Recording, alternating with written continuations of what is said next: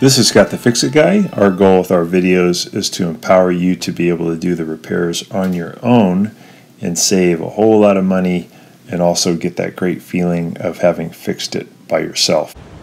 Today we have a Bosch dishwasher where the door opens too fast. It kind of falls open. And this is due to one of the springs that hold it up has broken. The string that kind of connects the spring to the door has snapped. Pretty common. Sometimes if both of them snap, then the door will just fall open. If one breaks, then the door will kind of open a little bit too fast, but really easy to fix.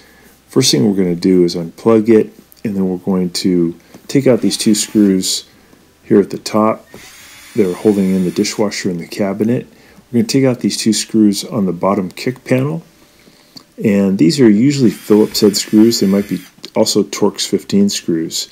Take this panel off, and then we want to lower the dishwasher a little bit by turning the center screw, lowers the back feet, and that allows the back of the dishwasher to drop a little bit. These ones in the front we're turning to the left. You can use a pair of pliers. There's also slots where you can put a screwdriver in, a standard head screwdriver. Turn to your right, and that's going to make the front of the dishwasher drop a little bit. And then, depending on how your dishwasher is set up, you may have to undo the drain line. You may have to undo the water fill line. On a lot of dishwashers, though, they give you enough extra drain line and fill line where you can slide the dishwasher out by about 1.5 feet is all you really have to slide it out. So try just pulling it out gently and then see how it's doing. If you feel like there's some resistance, though, it's probably your fill line or your drain line has to be disconnected. So this one came out pretty easily, and I have really good access to the spring and hinge assembly here. I can see the little rope has broke, which is pretty common. Here's the part. You can get it at Amazon, and it comes with 2 springs and also 2 new ropes. And you always want to replace both of them. Like, you wouldn't want to do one and not the other. Like, one might be broken, one isn't, but always replace both of them. Here's a little link for the part. It's pretty easy to do.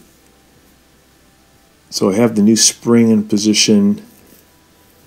I just put the top part of the rope over the hinge on the door, and now I'm sliding the pivot piece down over a plastic pin that it fits on. We're going to see a little bit better detail how this works on the other side when we replace it. But I'm pulling this down and I'm sliding it onto the pin so that it can pivot. We already have the new spring in place. We have the rope connected to the hinge of the dishwasher. We just put down this fulcrum or pivot point, and we can see there's the spring. It's in position. There's the rope, there's the pivot, and then we can see the plastic pieces hooked up to the hinge. I'm now hammering in the back end of that spring inside the plastic to hold it in, just tapping it in gently. Now we can see how the mechanism works and how it's going to give the door a little bit of support as it goes back and forth. The spring is going to help. So now we're on the other side. I'm going to use a standard head screwdriver to gently pry up the plastic piece that's bringing the rope onto the hinge. So I've got that now loosened up, and I'm going to go ahead and take off the old rope and the old spring, and we're going to be replacing it with a new one. So I'm just going to lift that away, lifting the rope away, taking it off of the pivot, and pulling the spring out. Now the back of the spring is going to be connected, and I'll use a standard head screwdriver to give me a little leverage, and I'm going to try to just wedge that old spring out of where it's been pushed into the plastic. So you can use pliers to do that. You can use a screwdriver. It comes out pretty easy. Here's the new spring. The newer ones are a little bit better designed. I'm going to just slide it in, and then I'll tap it in with this small hammer to hold it in. And I've got the rope hooked up to the new spring. I'm going to put it over the pivot, put it over the top of the pivot, and then I'm going to pull pretty hard to make that spring stretch, and I'm going to get that plastic piece to lift up over this metal hook. The metal hook is hooked onto the hinge. There we go. Now we'll test it, make sure it's going to work. So that works well. It's stretching and it's giving the door a lot of support. So if I let go, the door will just kind of close on its own. That's what you want. And that's now done. We're going to go ahead and push the dishwasher back in, and we're going to be turning the center screw to the right. What that's going to do is lift up the back of the dishwasher up into the top of the cabinet. And that's what we want to do first. And then you'll notice that the dishwasher at the top is kind of leaning towards you. But then what you want to do is lift up on the dishwasher and then turn the little feet in the front to your left, and that's going to raise up the front of the dishwasher. Your goal is to get the dishwasher really even.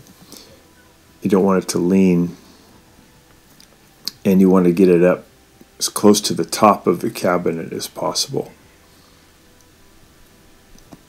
And just take your time, keep eyeballing it, try to get it nice and flush, try to get it to align with the cabinet on either side so it looks really nice.